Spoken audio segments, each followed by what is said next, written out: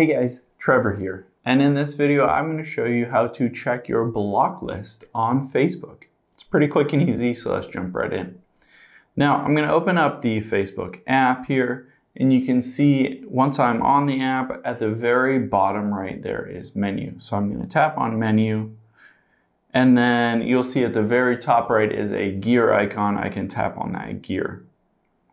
Now this will bring up all of the settings. I can scroll down and you can see under audience and visibility towards the bottom there is blocking. So I can tap on that and this shows me my entire block list on Facebook. So of course on here I can go to any of these profiles and unblock them.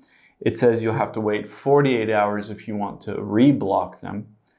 And you can always just tap add to block list and just start typing in somebody's name if you want to add them to that block list.